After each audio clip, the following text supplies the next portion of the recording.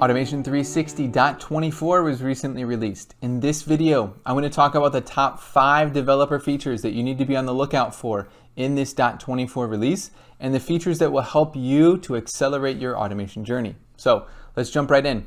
Coming in at number 5, recorder improvements. I always get psyched to see recorder improvements included in a release. One of the features in this particular release was support for conditional objects when using Edge in IE mode. So if you're using Edge, you do have the ability to open any page or any web application in IE mode, which is basically a virtualization of what it would look like in Internet Explorer. But we now have support for the loop, while, wait for condition, and also the if package. And you can detect if those objects exist or objects don't exist and set up your conditions accordingly. So in the right-hand side here, you can see that we're checking to see if an object exists in a particular page that was using Edge in IE mode. So we do have support for that now. We also have the ability to capture objects inside cross-domain iframes that have multiple iframes in existence, right? So this is a very specific use case where if you've got a page, it has an iframe inside of it, but there's also multiple iframes inside of that. You do have the ability to capture objects therein. So again, very specific use case, but if you've been waiting for that one, that's awesome because that's now here. And then finally, the other recorder improvement I wanted to highlight was the pop-up and dialog support. So sometimes in an application, you might see that there is a gray bar at the top that pops up. That's like a JavaScript note or a JavaScript notification. You can now dismiss, interface with, whatever, clone those using the recorder package. So that is actually a great functionality because I've had instances where those have come up and they can be challenging to deal with. Sometimes you try keystrokes, sometimes you try image-based recognition, sometimes you try doing a recorder with an application instead of with a browser. So you now have support for those natively with the recorder package. Coming in at number 4, the Google Docs AI package. So this is a great functionality if you're using Google Doc AI. If you're not familiar with Google Doc AI, it enables you to send an image or a document to the Google Doc AI with a specific document processor. You can then extract all of the data from those forms as key value pairs. They're returned to you as a JSON.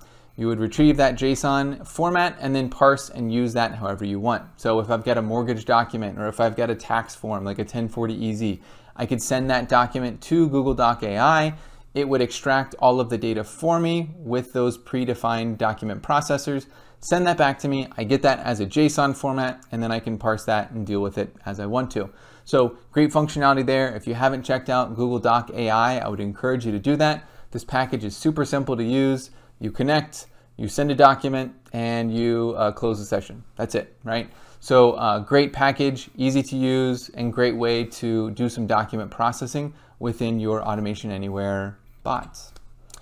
Coming in at number 3, AARI Updates. So a couple cool updates for AARI. If you're not familiar with AARI, AARI is Automation Anywhere's robotic interface, and it enables for human-in-the-loop processing, and that could be a human starts a task and a bot finishes it, or a bot starts a task and a human does a part of it, and then another bot goes, right? Any combination of those. But with AARI, we have the ability for AARI to run in AARI Web, which is where a human uses a web interface and AARI is running on a pool of bot runners. Or we have the ability for AARI to run on a local user's desktop, which would be like an attended automation use case. For those attended Automation Anywhere use cases, you can run attended bots in a virtual window now, which is background processing. So if I'm a customer service rep and I'm doing something on my machine, but I need a bot to run as well, I can click a button, I can kick that bot off. The bot will run in a little virtual window. I can still use my machine. I can still do everything I was doing. It's not going to interfere with my mouse clicks. It's not going to interfere with my keyboard, but that bot can still run locally and still process to do the things that it needs to do. Maybe it's coming back with me for data. Maybe it's doing some kind of lookup on the back end and it's going to pop up with some data that I need for the processing I'm doing right now. That's a capability that was recently released. Definitely worth checking out. You also have the ability when using AARI Web to configure a scheduler for each team. So again, if I have a customer service team, I have a finance team, I have an operations team, each of them likely has a pool of bot runners that they want to use for their AARI Web processing. We can now use those different schedulers to point to those specific pools of runners So if I'm a finance user, I'm always using the finance bot runner pool. I'm not using the ones that belong to operation or the ones that belong to customer service, okay? So great functionality there and a great way for organizations to better use their bot runners.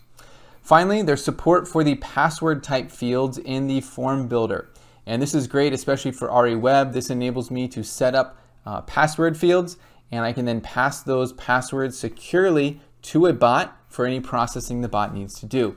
On the bot side, I would just need to configure a credential variable type and mark that as an input. So you can see here in the screenshot, we have a credential that is set as in password. I've marked it as an input, and so that would enable me to map from my AARI process to my bot that variable, that secure password, and that would enable the bot to securely store and temporarily use that password in an application for some authentication purpose, whatever it needs to, so that I can do secure processing end to end, and I don't have to worry about that password being available in plain text. Coming in at number 2, Bot Extraction360. Early adopters can now process documents in the new Bot Extraction360 capability. What this means is that Bot will automatically create the bots to extract and download my data, as well as the AARI process and forms that are needed to manage exceptions. So this is a great functionality for being able to handle the exceptions that might show up for my invoices, being able to route those to a user for that user to complete that task, and then still being able to complete whatever work I need to with that invoice. So whether it was extracted straight through from the start, or whether an AARI user fixed or perfected some of the data, I can still run whatever bot is next to commit that data to a system of record or kick off another workflow. This uses pre-trained models as opposed to custom training, so my time to value is significantly reduced, and I basically just choose exactly what fields I want to extract from the invoice and let it process. Coming in at number 1 is the JSON package. There is now a formally supported JSON package that is part of the .24 release. It enables me to establish a session with a JSON file or a string. So think of like a response body that comes back from a RESTful web service call.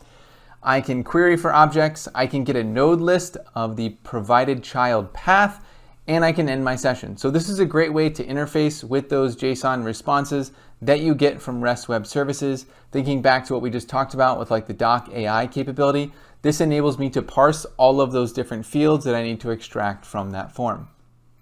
Last but not least, in the .24 release features is the removal of prompt assignment. So if you've been developing in Automation Anywhere for a while now, you would know that every time you create a bot, there's this random default variable that gets created called prompt assignment. And in asking internally, I was told that this actually exists all the way back to Automation Anywhere 2.0 and 3.0. So this has been a part of the product for a really long time.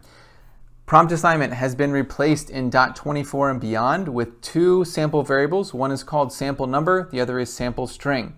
So if you're like me, you will sadly miss prompt assignment. It's been there for a long time. You were always there for us when we'd forgotten to create a variable, right? In .10 or .11, I remember configuring an object clone, and I would configure all of it, exactly what I needed to do, and then it's like, where do you want to save that value out to? And I forgot to create a variable, right? And so you would temporarily map it to prompt assignment and then save it so that you could go back and create a new variable and then come back and switch that. So you've probably been in that situation if you've been developing with Automation Anywhere for a while, but prompt assignment, you will be missed. Hey, thanks so much for hanging out for the top 5 developer features of Automation 360.24. Be sure to like and subscribe for more Automation Anywhere content. We want to bring you the stuff you want to see, so let us know below what other content you want to see from the Automation 360 team. Finally, I talked about my favorite 5 features. Anything that I missed, anything that you've been excited about in .24, let me know in the comments below. My name is Micah Smith. Go be great. Did you know that every time you click the like button on an Automation Anywhere video, a bot gets its wings? Be sure to like and subscribe so you don't miss any upcoming Automation Anywhere tutorials and full bot builds. Go be great.